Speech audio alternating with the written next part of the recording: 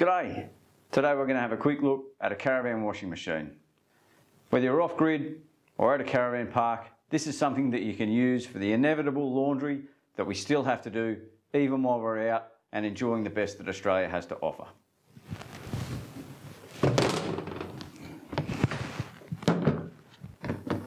So here it is. This is an eBay special that I picked up for 80 bucks.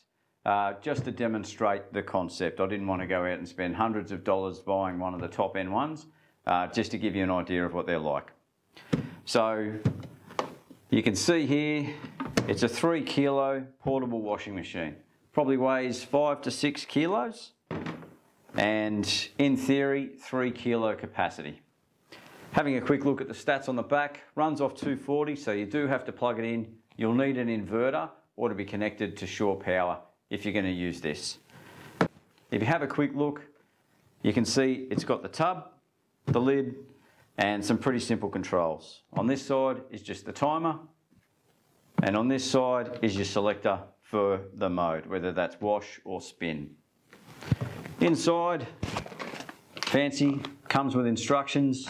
It's an $80 cheapie off eBay, but the instructions actually aren't too bad, so somebody's translated those pretty well.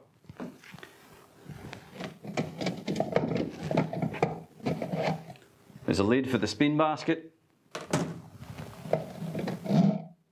a hose. In theory, you can actually connect these to your water supply and have this permanently plumbed in to your Caravan. In practice, this hose is pretty cheap, so if you are going to go down that particular route, I'd recommend getting a higher quality hose. And then it's got a spin basket, which you can see is not particularly big. Then right inside, at the bottom of the machine, you can see the agitator.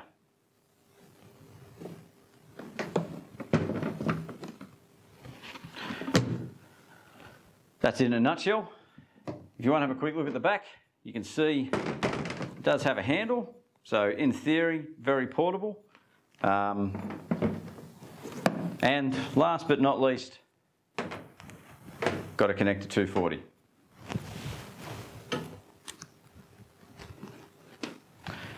What I'm going to do now is give it a quick demo, show you how much water it uses and how long it takes. Pop these out of the way. So for the demo, I've got here effectively one load of washing for a couple of grown-ups. So my wife and I, t-shirt, shorts, undies for both of us. And as you can see, throw them in there and they fit pretty well. You could probably fit a little bit more. It does say a 3 kilo capacity. In this case, we're just going to throw that in and see how we go, and we'll see how much water we use. For the water, I've got here a 10 litre jerry. That'll give us an idea of how much we're putting in and how much we need to wash and to rinse. Before I do that, of course, thank you for everybody screaming out at home. We'll throw in some lemon laundry powder. Fantastic. Much better than that lime stuff. Don't let anybody tell you different.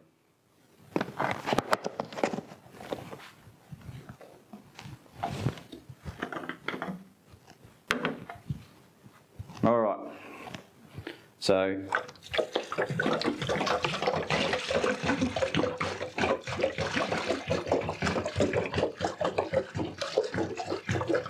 you want to make sure that the clothes are good and floating, obviously absolutely saturated and preferably off the bottom.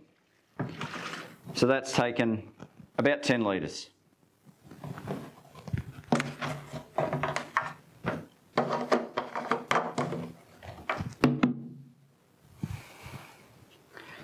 Having a look at that, they're nice and loose. I think that'll be as much as we need, but it's probably the bare minimum for 2 shirts, 2 pairs of shorts, bra, undies.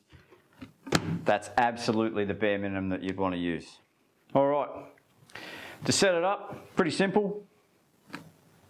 Turn the machine to wash, and we'll set the timer. Before we do, make sure that your drain hose is going to be above the level of the water so it doesn't all tip out down the side. And away we go. This table's quite rickety, and you'll see it's going to move around a fair bit. There's no balancer, so we'll see how she goes.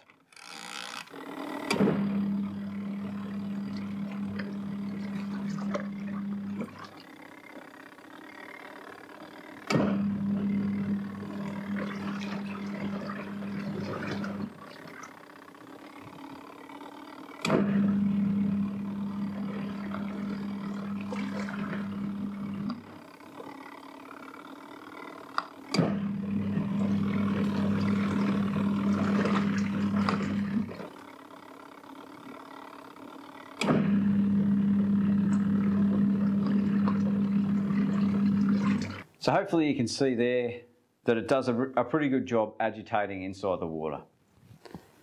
As I said before, that's probably the bare minimum amount of water for what is a fairly small load, and you'd probably find yourself using about 15 litres if you had any more than that. As it is, I'm going to finish this one now, and then we'll come back once the wash is done and have a look at the rinse.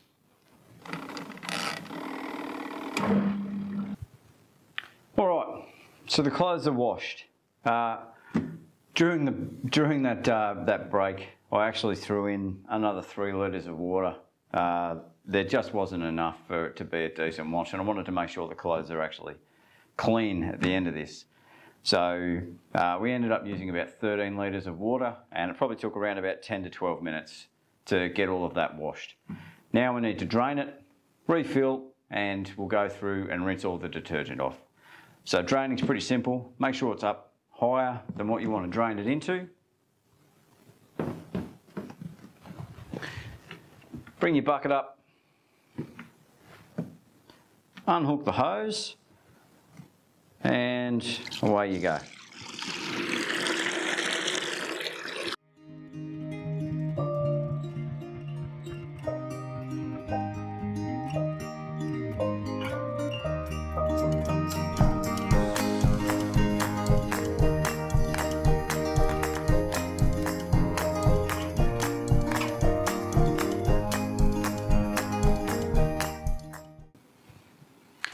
And that's that. Now obviously it's time for the rinse.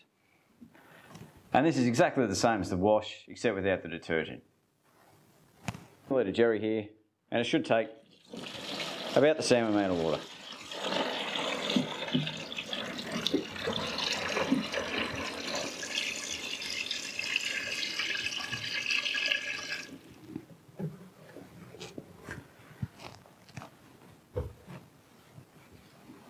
So that's probably been a little bit over 10 litres.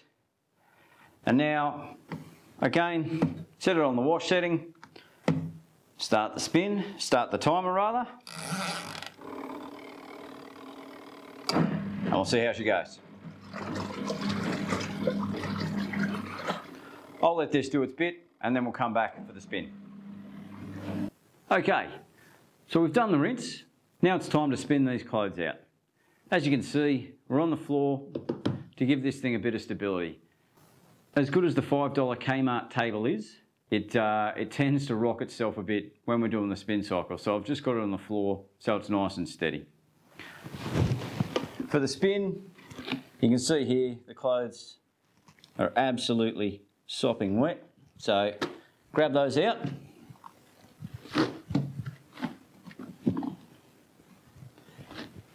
Grab your spin basket, and it just locks into place in the agitator there. There we go. Throw in, the spin basket doesn't take as much clothes as the wash cycle does, so in this case I'm going to throw in about half of what was in there the first time. Place the lid on top, stop it spinning out of the top. And then as for last time, set the appropriate cycle, in this case spin, and start the timer. I'll spin these ones up, and then we'll come back and see how much water we get. As you'll see, it'll spin a fair bit. If you've balanced the load okay, and you don't try to overweight and overload the spin basket, it'll do a pretty good job. I think if you fix it into a Caravan, it'd be even better. I'll give this one a spin and show you how it goes, and then we'll come back once the entire thing has been spun dry.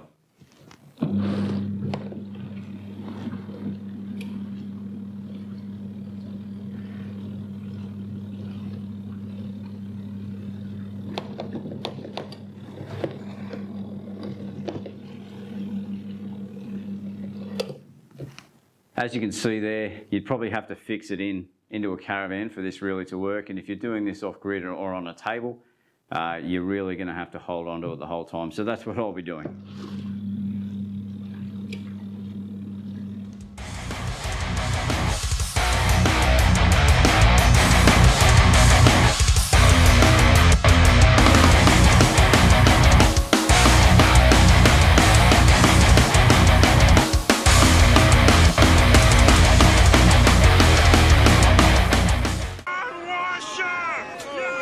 So we've spun the clothes out, and now they're pretty much the same as if you pulled them out of your washing machine at home. So those will be good to line dry, and it shouldn't take too long. In terms of how much water we got out, I'd say probably a couple of litres, maybe 1.5 litres too.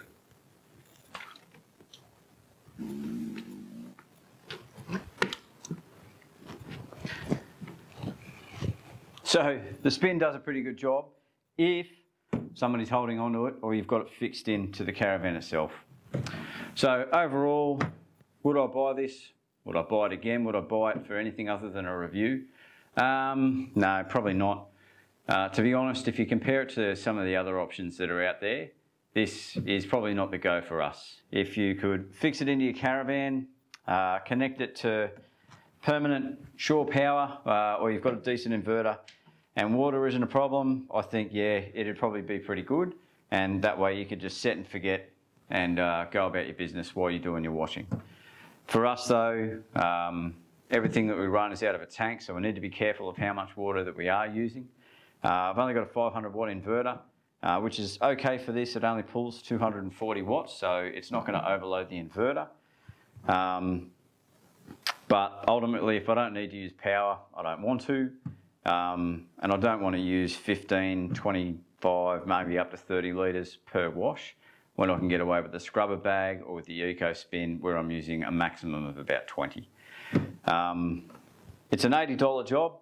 I'm sure that if you're spending upwards of a couple of $100, you're not going to have the same issues with the spinning. It's probably going to come fixed into your van, and no doubt it's going to save you a bunch of trouble. So if you've got all the mod cons and you're good to go, I think that the automatic washing machine is a great way to be doing a household chore while you're out and camping and take your mind off that. For us though, the $80 eBay cheapie is not going to be the one that we throw in the van. We'll keep the Eco Spin and the scrubber bag, and we'll use those instead.